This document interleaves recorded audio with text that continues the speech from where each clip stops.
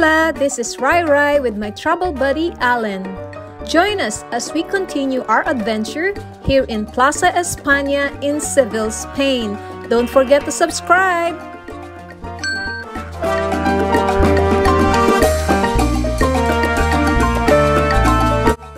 The Plaza de España, or Spain Square, is a plaza in the Maria Luisa Park in Seville, Spain. It was built in 1928 for the Ibero-American Exposition of 1929. It is a landmark example of regionalism architecture, mixing elements of the Baroque Revival, Renaissance Revival, and Moorish Revival styles of Spanish architecture.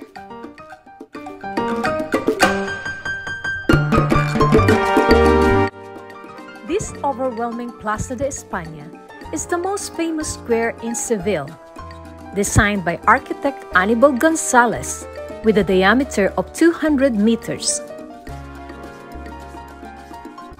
Hola, hola, buenas tardes. We're here in Plaza Espania of Seville, Spain. This is one of my biggest travel bucket lists, the Plaza Espania. There's Alan and I'm Rai Rai, and look at our background. The whole wall are like this. Oh, that's funny. I forgot the name of the city. Probably too much excitement.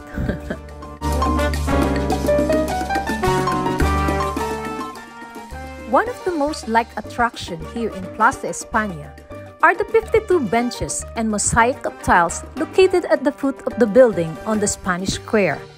These 52 frescoes depict all 52 Spanish provinces.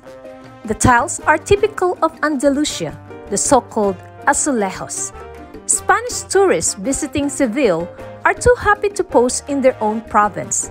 But for us, we plan to pose only to those provinces that we already visited.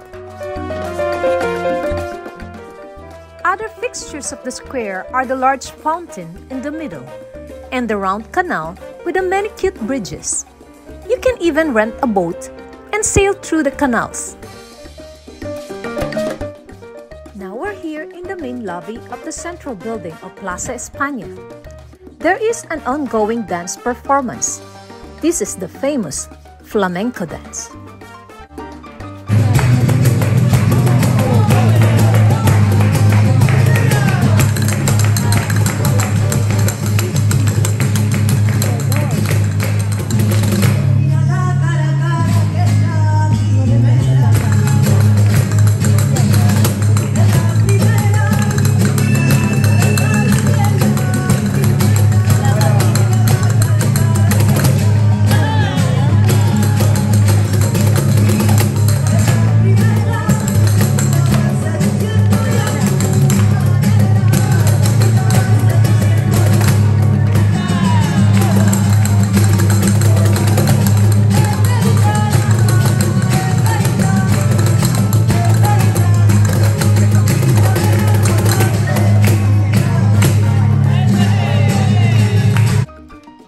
Tourists gathered to watch this show, which they call the Flamenco de la Calle. Flamenco is a Spanish art form made up of three parts: guitar playing, guitarra, song, cante, and dance, baile. Flamenco originated in the southern regions of Spain, but it's thought to be influenced by many world cultures, including Latin American, Cuban, and Jewish traditions.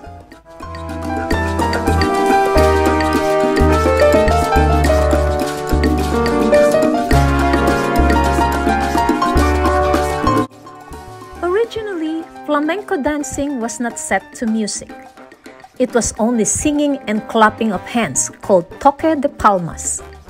Some flamenco dancing still follows ancient tradition, but the use of guitars and other musical instruments has become more popular in modern flamenco.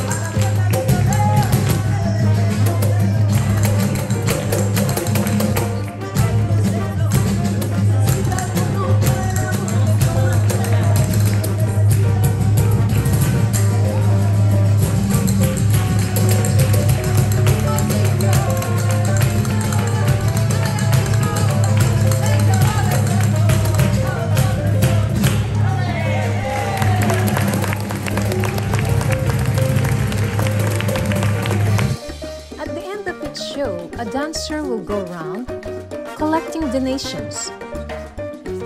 And it is only voluntary. I wonder if they are only being paid by means of donations.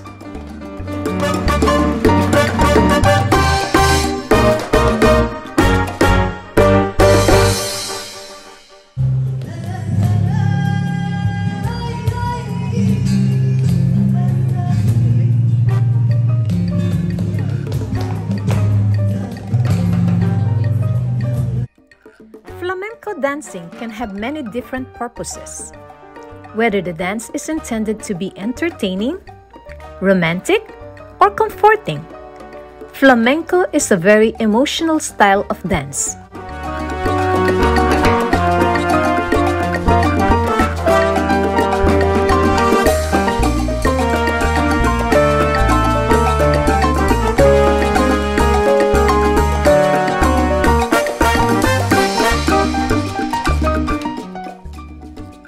Flamenco dancers try to express their deepest emotions by using body movements and facial expressions.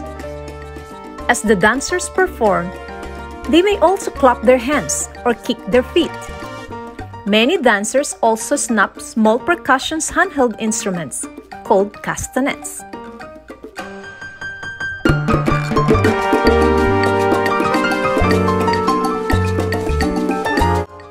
Flamenco is in form of song, dance, and instrumental music, which is mostly guitar, commonly associated with the Andalusian Roma.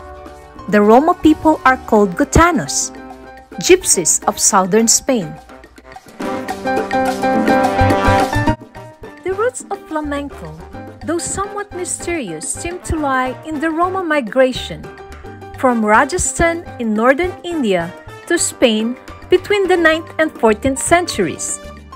These migrants brought with them musical instruments such as tambourines, bells, and wooden castanets, and an extensive repertoire of songs and dances. In Spain, they encountered the rich cultures of the Sephardic Jews and the Moors. Their centuries-long cultural intermingling produced the unique art form known as flamenco.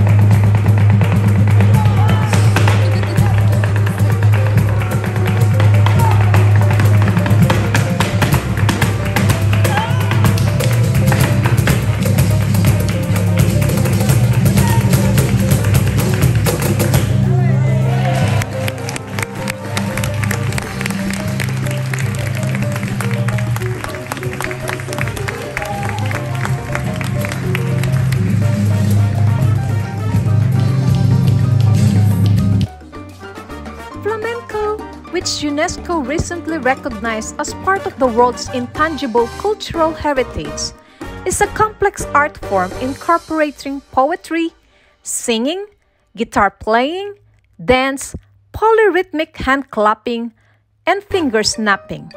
It often features the call and response known as jaleo, a form of hell racing, involving hand clapping, foot stamping, and audiences encouraging shouts. Nobody really knows where the term flamenco originated, but all agree that the art form began in southern Spain, Andalusia, and Murcia, but was also shaped by musicians and performers in the Caribbean, Latin America, and Europe.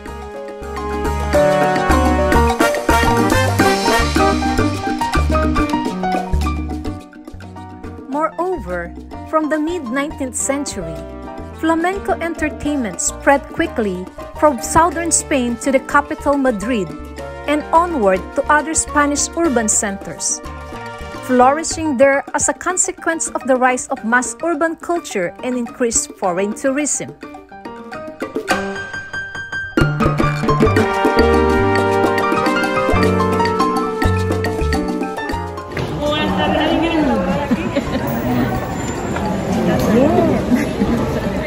Obviously, we're impressed. The main dance dancer whom I used to watch only on YouTube videos is now besides me having our picture taken. Isn't that exciting?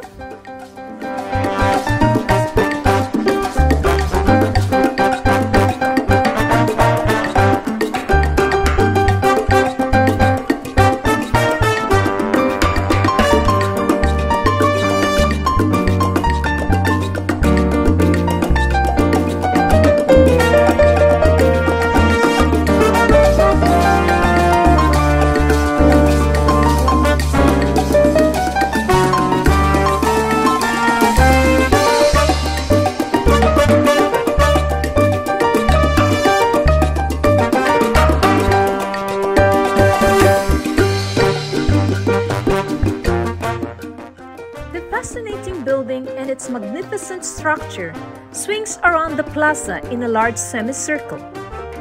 At its center stands the spectacular fountain created by Vicente Traver.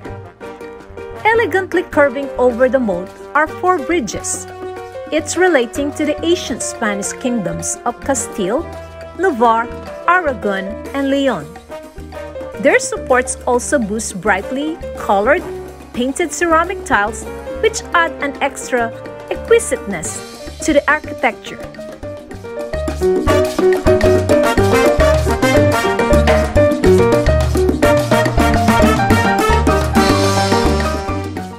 Surrounding the building are 48 small pavilions, each dedicated to a province of Spain and decorated in intricately illustrated ceramic tiles or azulejos. These were used to showcase the city's industrial and craft capabilities. Today, some of the pavilions are dedicated to museums, such as the Archaeological Museum and Museo de Artes y Costumbres Populares. The plaza has been used over the decades as a location for filming several movies, such as Star Wars, Lawrence of Arabia, and the more recently for the latest Sacha Baron Cohen film.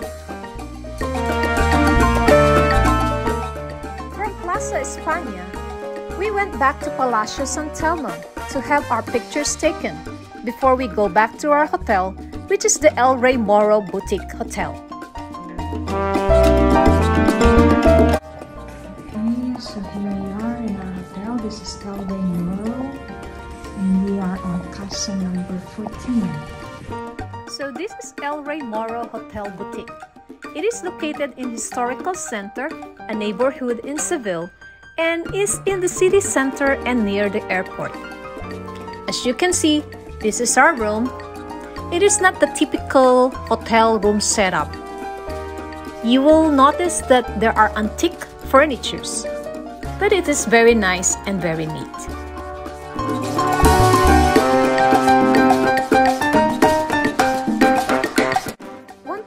About this hotel is that you can get in and get out of the hotel without passing on the lobby.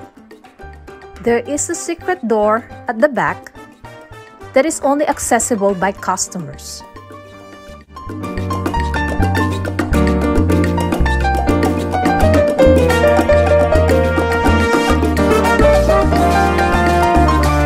So there you go, folks. If you want to experience a unique hotel room with traditional ambient, this is highly recommended.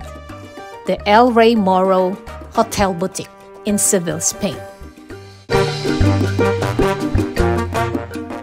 From the hotel, we went out for dinner. So we have the salad, and this is highly recommended, the seafood pizza. Try it. It's yummy-licious. So after dinner, we walk around the city. And of course, Alan found his favorite street food, the castañas or chestnuts. And for me, my favorite is gelato. So we go to the gelato store. See all those flavors? Which one will I choose?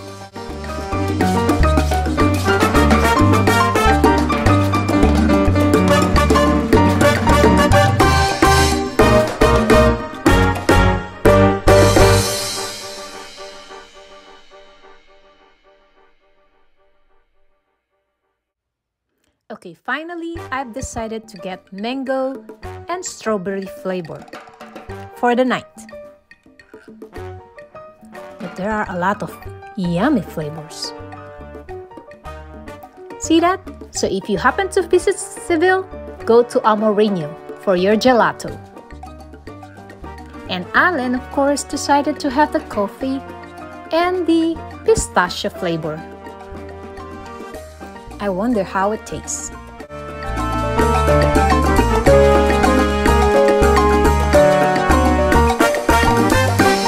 So there it is. We got our gelato, and this will end our video. We will continue exploring more of this city in our next video, so stay tuned on this channel. Thank you for watching, and don't forget to like, leave a comment, and of course, subscribe. Also, please click on that notification bell for more updated videos. Bye-bye! Adios!